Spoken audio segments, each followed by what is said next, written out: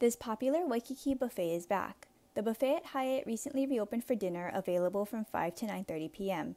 It costs $79 per adult, and Kama'aina discount is 25% off through July 4th. After that, it's 15% off. This buffet has been revamped and now includes fresh seafood and Korean barbecue. Highlights include a raw bar station with snow and Dungeness crab legs, sushi station with tamaki hand rolls, barbecue station with kalbi short ribs and ribeye steak, and assorted banchan. The dessert station includes a chocolate fountain and DIY soft serve ice cream.